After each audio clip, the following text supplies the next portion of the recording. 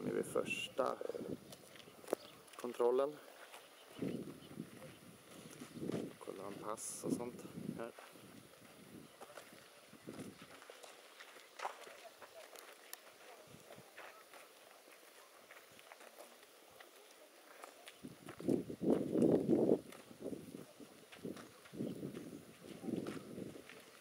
Different places for exclusion zone, they are very different. So one side should be more, so another side should be less. So well, all these techniques, they were very close to the reactive number 4, and were in need here a long period of time. Why they were chosen all this military equipment? So levels of radiation. Well, that's why I think you understand why it was you was informed to have so close parts of skin as possible. Because just to escape some dust contamination of that. That's why all such recommendation, no shots and so on. That's why we should be careful with the places where a lot of dust at all. The same contaminated place where it was engine, where it was regular air filtration, because you know when engine works it's pump in a lot of dust.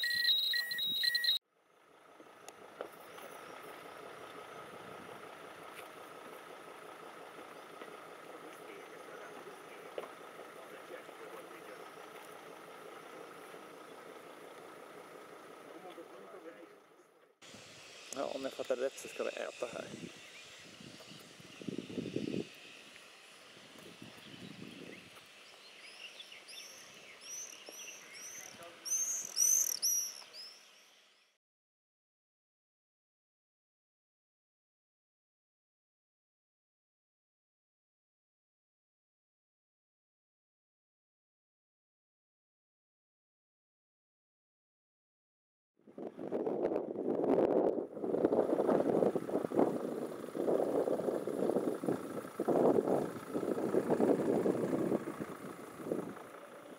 Där borta är alltså själva reaktorn.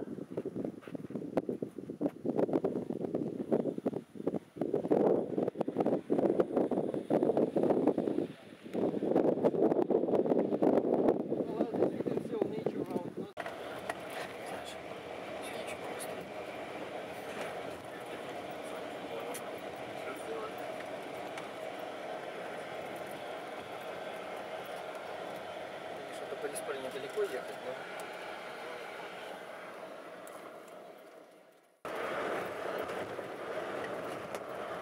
Well, and now we are pretty close to the Tjernobyl nuclear power plant, so just several kilometers.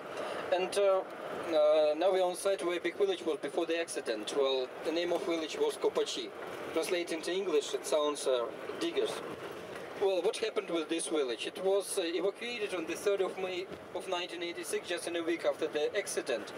And later, it was idea to bury all villages, to dig in all villages of the exclusion zone. And this was the first effort. Have a look to the right side, and everywhere there we could notice small hills with a sign of radioactivity on the top. There are places where houses were before the accident. So in 1991, Tjernobyl nuclear power plant was operated again. Well, normally this road was constructed in those times like regular connection between Slobodich town and Tjernobyl nuclear power plant. 80% of the staff was renovated on the nuclear power plant, and even the slogan of the nuclear engineering was changed. Well, in the Soviet time, do you remember what was the slogan of the Soviet nuclear engineering? Somebody knows? Well, accident on the nuclear power plants in Chernobyl, in Soviet Union, are impossible. Well, after this accident was a little bit modified. Impossible again. Well, but nevertheless, this village, because it was on the regular road between Slobodich and nuclear power plant, reminded to people with the empty windows of that about the real price for this energy. That's why it was, I think it was very political to destroy all these houses and to bury on site here. So in 1991 this village was buried. On such way should be buried other villages of the exclusion zone too. But in time, fortunately, in time it became very clear this activity is more harmful than useful, because digging in the ground, all this radioactive waste were placed close to the underground waters. So it was very time-taking, money-taking, dose-taking for the people, and completely unnecessary for all of that.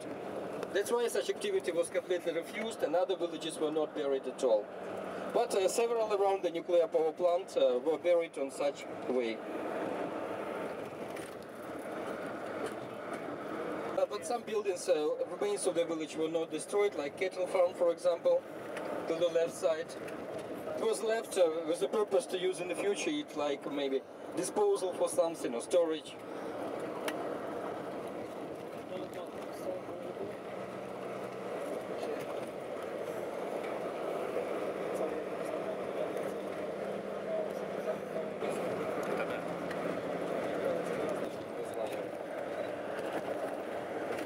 Well, and now we're pretty close to the industrial sites of the Chernobyl nuclear power plant, and now we're in the sector of the third stage of Chernobyl nuclear power plant.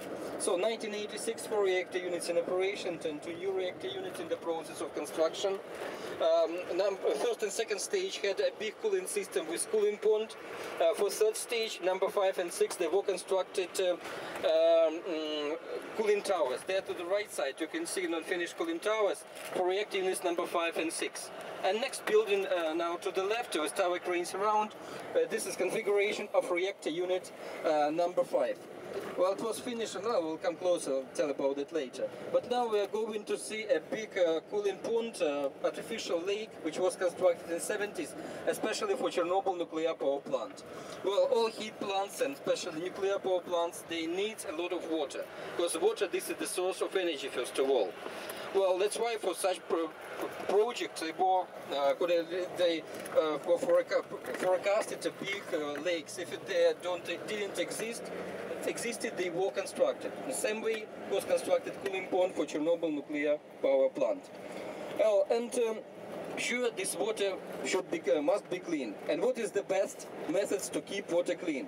It was necessary to cultivate and a lot of fish, which eats all this vegetation in the water. And the result of that, water is clean. And especially for this cooling pond, even more cultivated special species of the wild, or species of the fish, which are able to eat a lot of vegetation.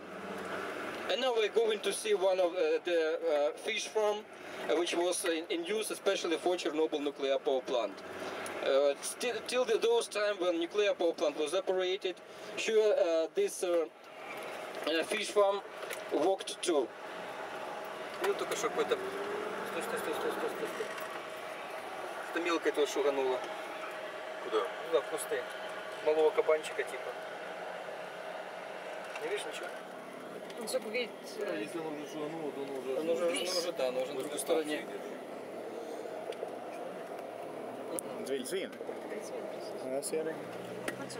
Well, and after the accident, sure, it had two functions. One of that, it was a fish farm, and another one, the laboratory to study what process going on with these fish when they live in so highly contaminated place.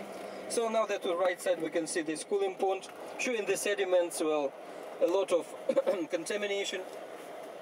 Also can go outside.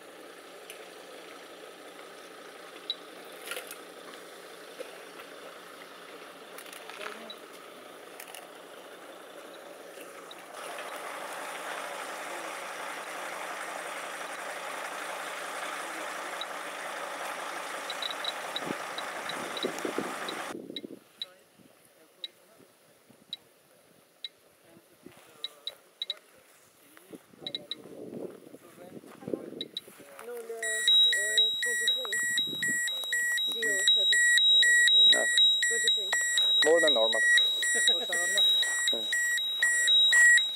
Nu är det färdigt. Den larmar att det är över 0,3 då. Då man stänger av larmet här då.